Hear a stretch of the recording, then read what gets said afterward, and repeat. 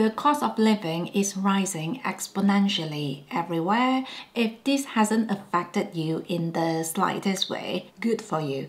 But for the rest of us, this kind of inflation is something we have to factor into our budget. I am thankful that I took on minimalism way before the economy took a downturn because it means I don't have to do any drastic adjustments when times are uncertain. More importantly, I don't resent the idea of intentional spending because I've been doing it for a while and it's something I chose to do. On the contrary, if I hadn't come across minimalism, I would probably still cut down on my spendings, but with a bit of resentment, simply because it was an act of necessity rather than a personal choice. In this video, I want to share with you the unhealthy shopping mindsets I ditched after taking on minimalism. The first one is outlet shopping.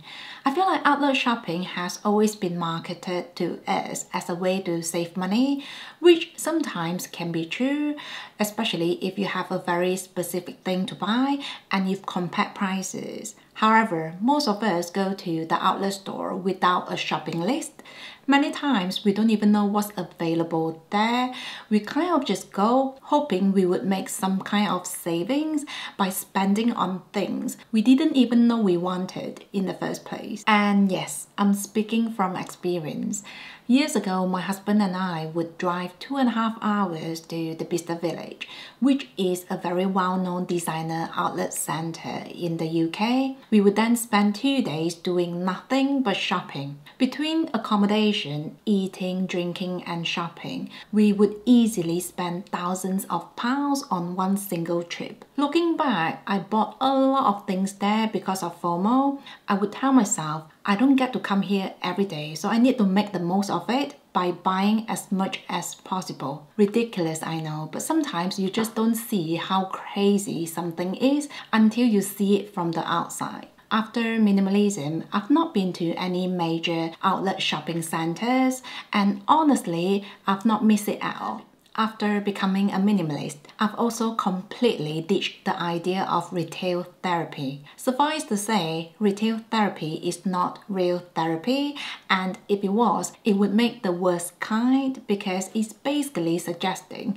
you need to buy things in order to feel good or be kind to yourself. Now, we all need a bit of pick-me-up now and again, but if you're feeling stressed, tired, sluggish, or anything along that line, buying things is hardly the answer. I mean, if you are experiencing negative emotions, you are basically in a very vulnerable state of mind, and that is probably the worst time to spend any money. I gave into retail therapy one too many times myself. Every time I felt stressed, I loved going to Hermes or Chanel because every time I bought something nice for myself, I immediately felt better. However, reality always kicked in a few days later, and that's when I realized I had basically made my situation worse by spending a fortune on things which clearly didn't fix any of my problems. Before I move on, I just want to say,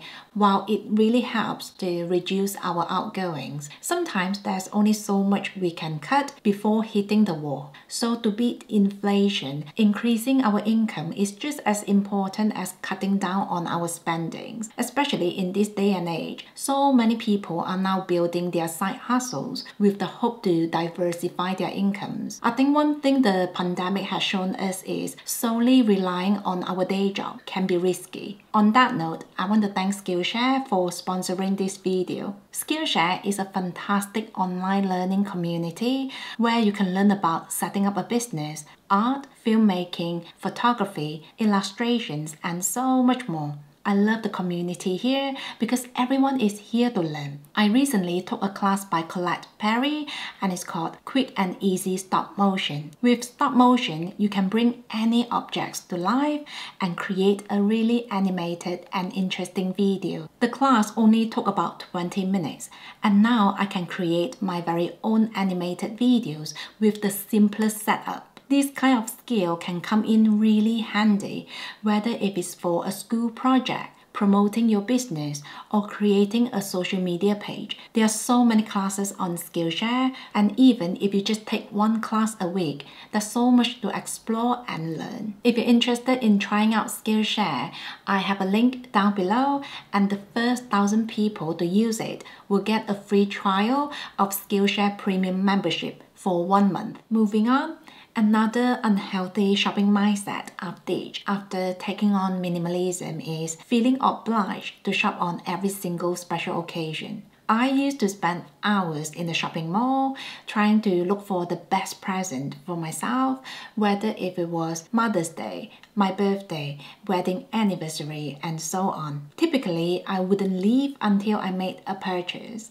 I now find this whole thing a bit ironic because special occasions are meant to be spent with our loved ones, not the sale associates. Now, if you've been eyeing on something for a while and you plan to buy it on a special day, there's absolutely nothing wrong with it, but just don't let the calendar pressurize you into buying something that you don't really want or need. We now celebrate special occasions in the simplest ways.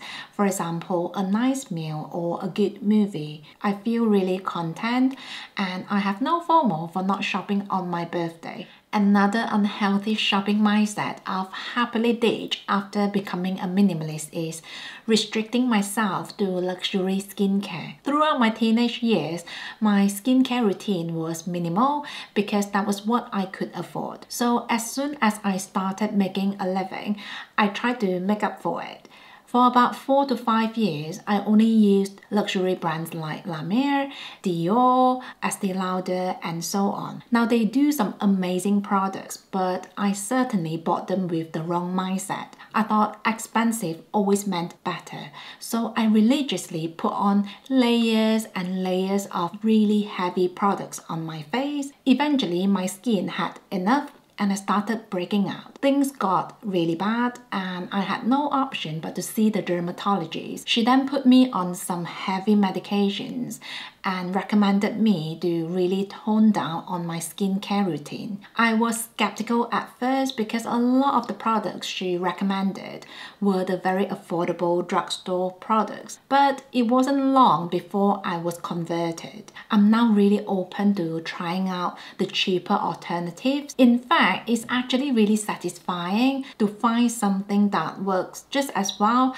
but only costs a fraction of the price. For example, this Hamish cleansing balm is amazing and it costs about £12, whereas the one I used before was about 3 times the price of this. I also used to use the La Mer lotion, but I've replaced it with this Blythe serum. This works beautifully and it's £100 cheaper. Quite similarly, I've also let go of the idea of having to dress myself in designer brands from head to toe. Quite often, you see me carrying my Birkin bag while keeping everything else cheap and cheerful.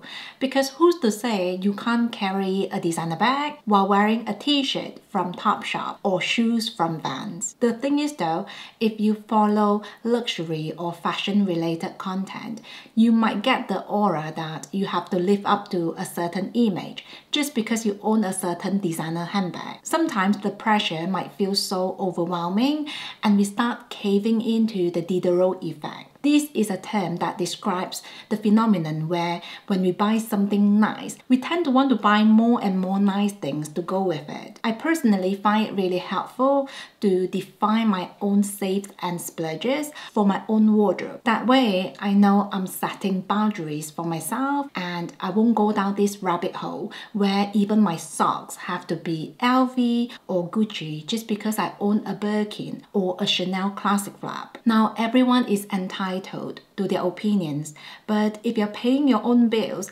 you get to decide what you buy or not buy. So those are the ways minimalism has helped me to want to spend less. Again, I'm just really thankful I'm no longer the shopaholic I once was. It's certainly helping to buffer the impact of this inflation. If you have any other good tips to suggest, please share them down below. Thank you for being here today and I will see you in the comment section.